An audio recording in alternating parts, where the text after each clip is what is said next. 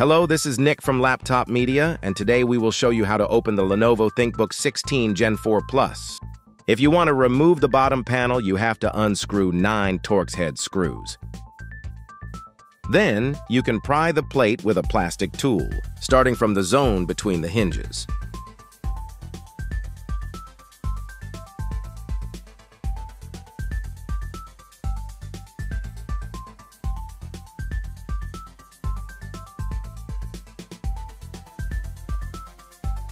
Please remember, it would be of great help to us if you just hit the like button and subscribe to our channel.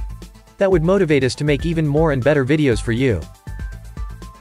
There is a thermal pad on the inside of the metal bottom plate for cooling the pre-installed SSD.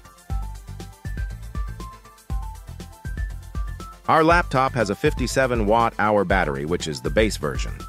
The connector from the main board, and you also have to undo the 4 Phillips head screws that are fixing the unit to the base.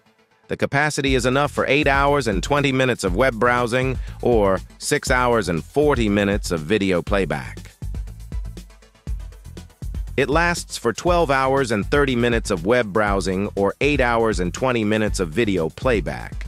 Considering the modest capacity and the high processor frequencies under any kind of load, this result is very good.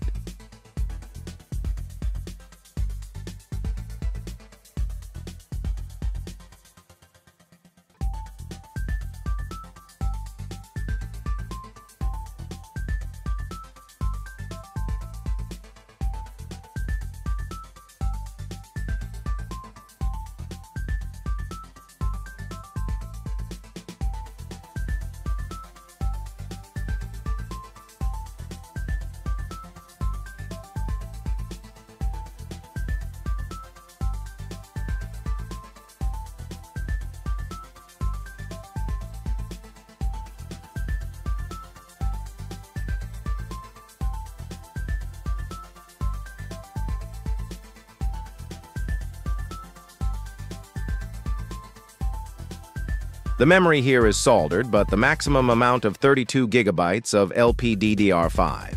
4800 MHz RAM in dual-channel mode seems future-proof. In terms of storage, there are 2 M.2 slots. The one on the left is compatible with Gen 4 SSDs, while the other one is for Gen 3 NVMEs.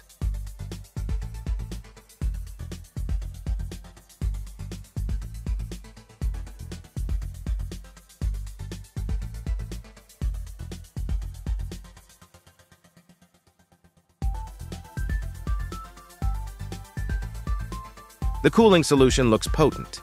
It has 2 fans, 2 heat pipes, a couple of heat sinks, and a massive heat spreader.